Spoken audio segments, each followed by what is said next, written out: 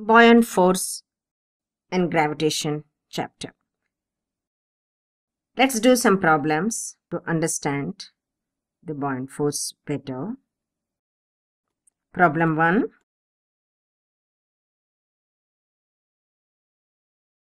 When an aluminum object is immersed in water, it displaces 5 kg of water.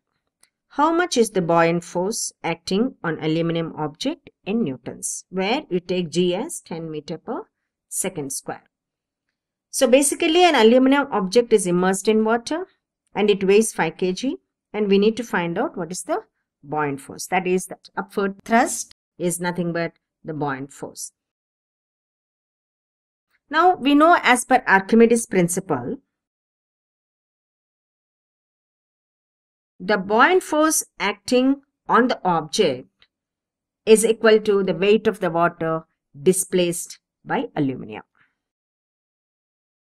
Here the object is the aluminium object, which is equal to the weight of displaced water. So if we find the weight of the displaced water, we will know the buoyant force. So how do we find the weight of the displaced water? We know that weight is equal to mass into acceleration due to gravity. Here mass of the water is 5 kg, G is 10, so it is 50 newtons. Hence, therefore, the buoyant force on the object is 50 newtons. Let's see the next problem. When does an object float or sink when placed on the surface of water? Buoyant force, that is the upthrust. So if the upthrust exerted by water on the object is less than the weight of the object, then what will happen? The object sinks. So the relationship between the upthrust or the buoyant force and the weight of the object gives us whether the object sinks or floats. So we know that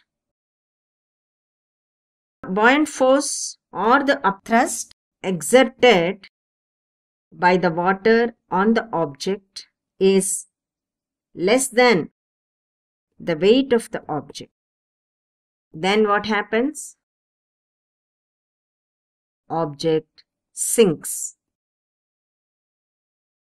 That's why when the boat is filled with people, and if the water comes to the surface of the boat, and the boat slowly sinks.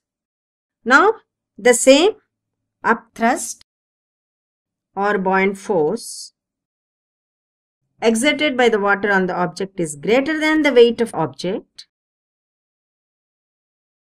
Then what happens? The object floats. So if we take an iron ball, the weight of the object is more, then it will sink.